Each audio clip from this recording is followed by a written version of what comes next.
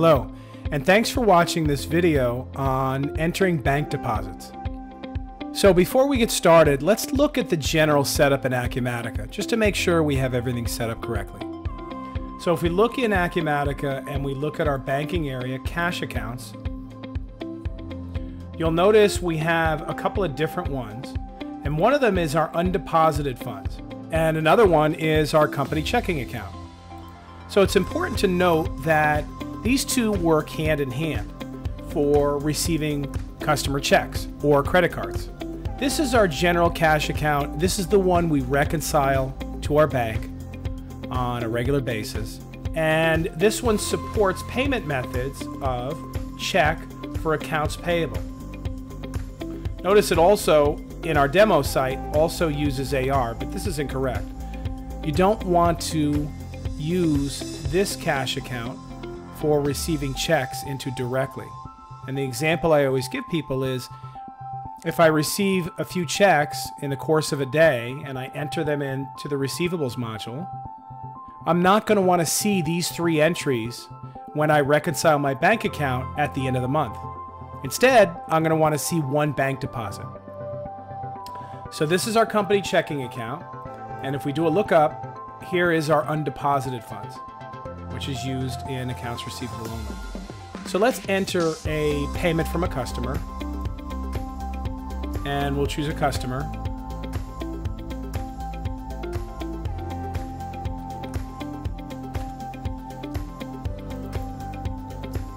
And we'll pick our check payment method. But again, notice our demo company is set up incorrectly.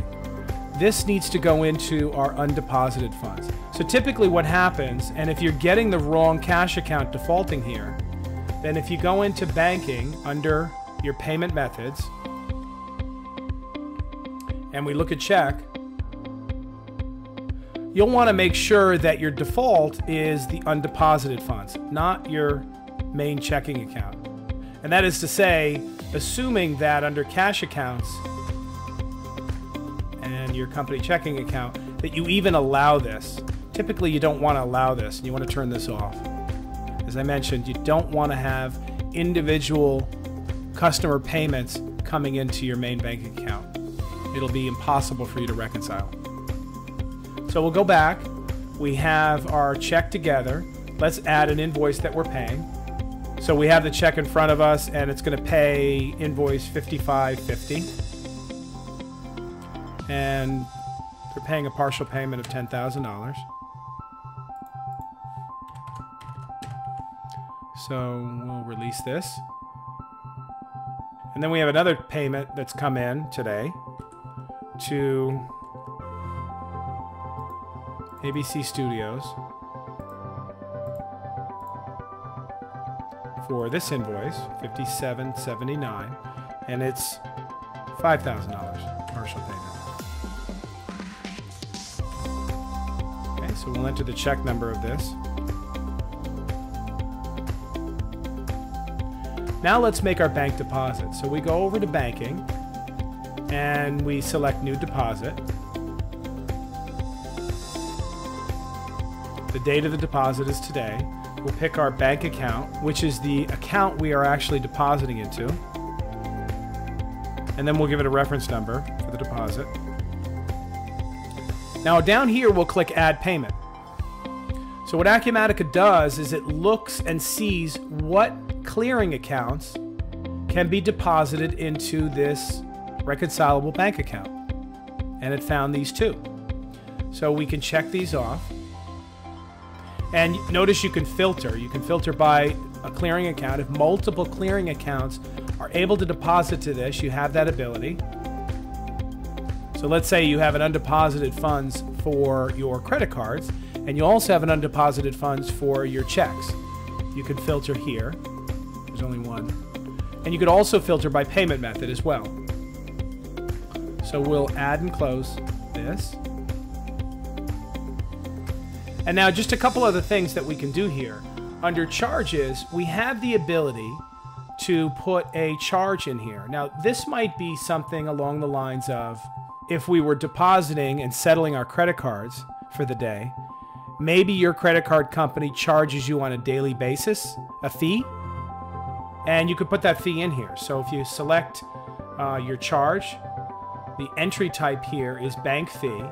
And basically what an entry type does is it points back to a GL expense account or an income account, depending upon whether it's a disbursement or a receipt.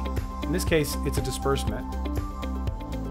We can choose a payment method if we need to, but the charge amount, for example, could be $5. Now, if I select this, then $5 comes up, and my total amount of the deposit will be less that $5. So in effect, when we post this, we'll also hit this expense account for $5.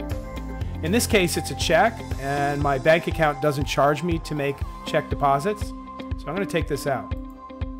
We'll take it off hold, and we'll release it. So now a few things happened here.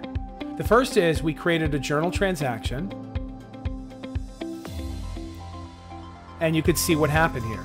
So we debited our company checking account to put the money in, and then we credited our undeposited funds.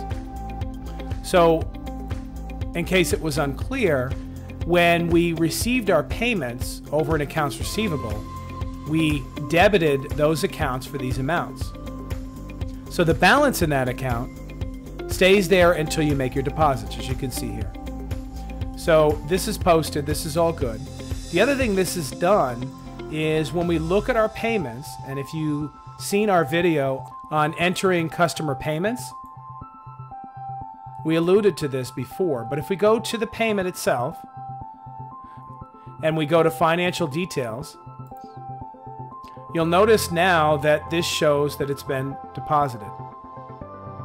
And it's got a deposit number that you can look up later.